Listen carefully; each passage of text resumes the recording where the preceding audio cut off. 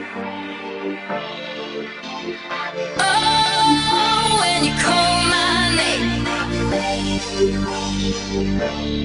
Hi everyone! In this video I'm going to show you how I clean my makeup brushes. And what you'll need is some dirty makeup brushes, and I got a whole bunch. Okay, the second thing you'll need is this dishwasher thing, gooey stuff. Yeah, whatever you guys call it. My English kind of sucks right now, but whatever. The other thing you need is this oil. Just some cooking oil. It doesn't matter what kind of oil, just some sort of oil. The third thing that I use is this thing, and I will explain to you why later. So I'm not going to bring it up now, but you'll realize why you need it. Okay, so here's what you'll do.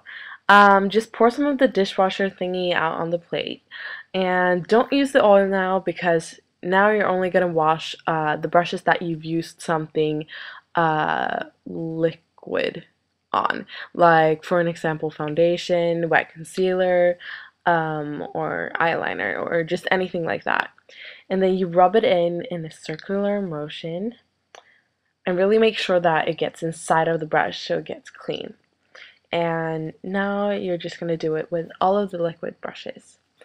And then you're going to do it all over again when you're done with those kind of brushes. But now you're going to add the oil because now you're going to clean the powder brushes. And the oil will actually help kind of moisturize the hair on those kind of brushes, so that's why you're using the oil. Okay, now that we're done with all the brushes, all you need to do is wash them out. So this is how you do it.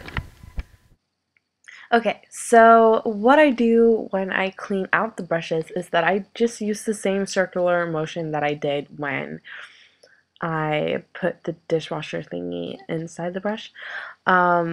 Yeah, and I really make sure that the water gets in there, but I try not to roughen up the hair too much. And then I just squeeze it out. And you could really see how dirty it was. So yeah, I just clean it out like normal, and then I put the one that I cleaned on a paper. So I just clean out every single brush like I did with the first one, and now I hang them upside down. What I do is I just place it somewhere high.